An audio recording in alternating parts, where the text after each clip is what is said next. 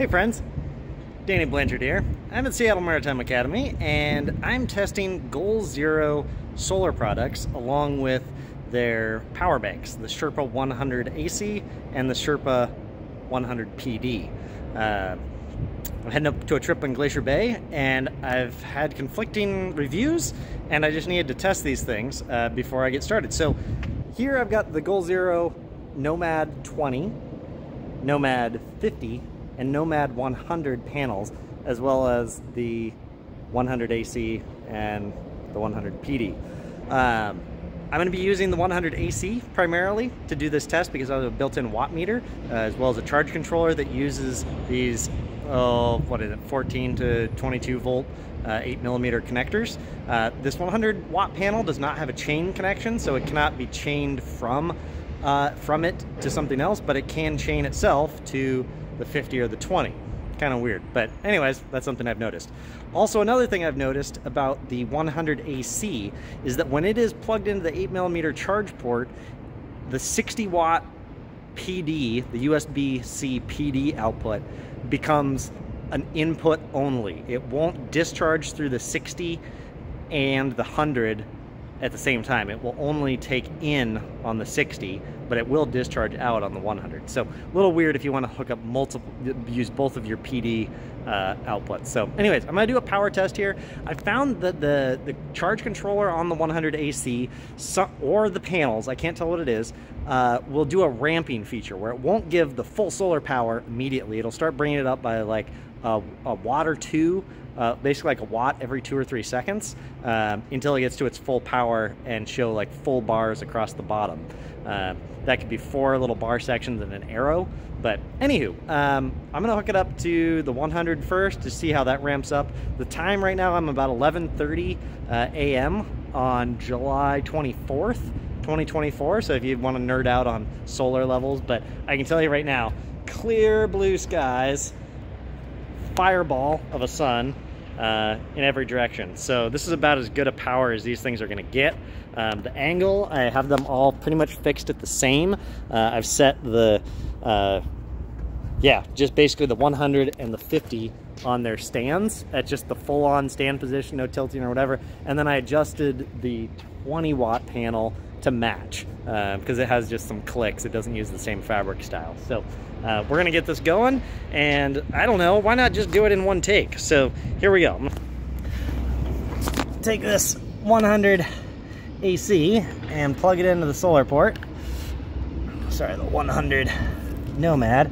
And then maybe if we crawl in here, we can see the wattage displayed. So if you can't see it, well, it's reading 7, 9. So you can see it's just that arrow bar right here saying, okay, I'm taking in 11 watts, 12 watts of power now. Now there's the second bar in addition to the arrow, and it's just ramping up slowly. So, you know, you can look at your scroll time bar here to see, you know, how much time has gone by since we started this video, or since I plugged that thing in. But you'll see it starts ramping up. Now, another thing, to get back to the 100 AC, see how the 60 watt port is blue? That means it's on input mode only. So this won't discharge any power, and that automatically switches no matter what mode the switch in the back is set to, whether it's in or out or auto. This will just turn to the blue input only, and you won't get power out of this. Your USB A's will still work at, I believe it's 12 watts is their output power, and you can get the full 100 out of the 100 watt port. But yeah, you can see we're up to, what are we at? 2 bars and an arrow, and that's 29 watts. Now we're up to 30. So this takes a little bit of time. I've noticed up to 2 minutes sometimes to get up to full power. So don't just plug this thing in the back and be like, wow, this panel's crap. Because that's not really gonna be an accurate representation of what the panel can do. So now we're at 3 bars and 37 watts, 36 watts, kind of floating there. And I'm not drawing any power out of this currently. With this 17% battery, we should be able to put the panel's full power, or an external charger's full power, into this. So basically up to 60 watts input, and it should hit that. So if this 100 watt panel is producing at least 60 watts, we'll get that 60 watts. If it goes over 60 watts, theoretically, this thing should limit the solar panel as far as its input, and we should just get that. Okay, so now we've got 4 bars and an arrow, and we're at 48 watts, 49 watts. I don't know if it hit 50 there earlier. I wasn't really paying attention. But if you get to a higher charge percentage, like if you're above 75%, I believe is where I noticed the reduction coming in when I used a wall charger. I've got a 65 watt wall charger to bring this thing back up to speed when I'm on AC, and it throttles the wattage on the wall charger when the battery gets up to 75%. So if you're over 75%, don't do benchmark tests to see if your, you know, solar panel that puts out 100 watts or 5 million watts, or your wall charger that does 240 watts, if that's actually putting in. This thing's always going to limit it to a 60 watt input no matter what the thing is that you've got hooked up to it. But that's assuming that the battery is below about 75%. EVs, like our Chevy Bolt, they start throttling down the charge current when you're doing DC fast charging at like 50% battery state of charge. So there may be something in the BMS on this that will limit that, but right now we're seeing 53 watts, and that seems to be fairly stable.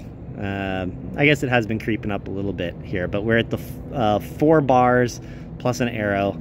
And in my experience, I haven't seen a 5th bar in addition to that arrow. So I think at this point we are at the solar capacity that this thing's seeing.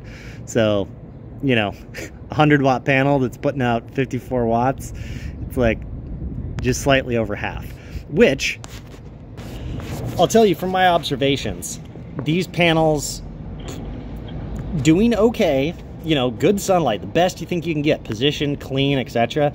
Do anywhere from 50 to maybe at the most 65% of their rated output. And, you know, the companies will tell you, like, they have their disclaimer that says, oh, you know, if you go in anything but like perfect lab conditions, you may see that depending on the angle, time of year, temperature, etc., that the performance will vary. Yeah, but here you go. Here's a real world example. It is probably 70, 75 where I'm sitting right now in direct sunlight. The 100 AC is in the shade. It's cool. Like, there was no heat on this thing when I plugged it in, and there's no heat being generated now. We've got about a 10 knot breeze, so it's pretty cool in general. And the panel faces are warm, obviously, but you know, this is summer sun. It's not directly overhead.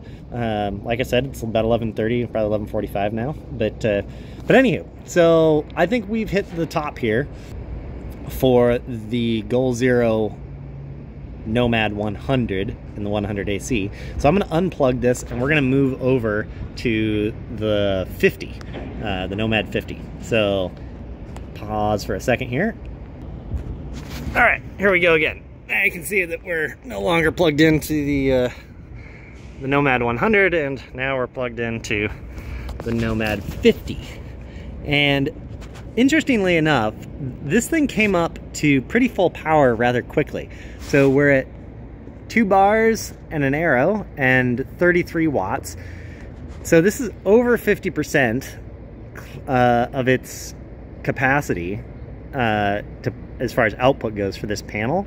So I don't think there's that like ramping up that happens as quickly on this. So I don't know if that's a charge controller in the 100 AC that basically like needs to get warm before it allows full power pass through from the panel, or if there's a timing circuit that says, hey, if the charge input has been removed and the time has been less than 10 seconds or something, feel free to ramp up to full power panel. I don't know, maybe it does. But anyway, we're seeing 33, 34 watts here. I don't anticipate this going up any, because from my other tests, this panel, this is like actually, this is the first time I've seen over 32 watts. So yeah, I think 34 is our max here. We're not gonna see much more than that out of the Nomad 50. All right, I'm gonna pause again, and we're gonna move over to the Nomad 20 panel. All right, so now we've got, I don't know why this plug that's for the Nomad 20, but I've got the Nomad, sorry, for the Nomad 50. The Nomad 20 is now plugged in to this here AC 100, and we're getting, well, 1 bar and the arrow and 13 watts out of this panel. Yeah, so there you have it. Like, these things barely put out really much, not much more over 60% of their capacity in pretty dang good sunlight, and that's that. Now, the fun thing is, since I've got these both sitting here, I don't know if I can prop this up, if it'll stay up. There we go. I'll set the camera like this. I'm gonna chain these together because, geez, like a 20 watt panel and a 50 watt panel, they should be doing better than this. So I'm gonna hook this chain port up, boom, and we're gonna see what our juice pops up to. So now we're gonna have the 50, which got up to 34 watts, and 13, so 34. We should theoretically on this thing get up to 47 watts if this all works like it's supposed to. So it might take a little bit of time for these guys to wake up, and that's why I think that maybe this is solar panel based. I don't know. It's a mystery to me, like how quickly the power comes on with these things after they've been hooked in. Because yeah, we're still floating at 13 watts as if this thing was just...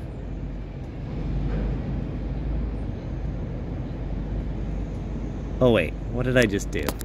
Ha! I just hooked this panel to itself. Never mind. Okay, so that was dumb. I have to hook this to the correct port over here.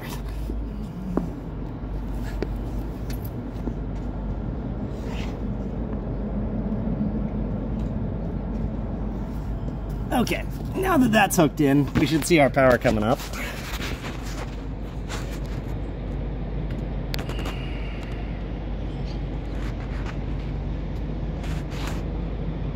Maybe.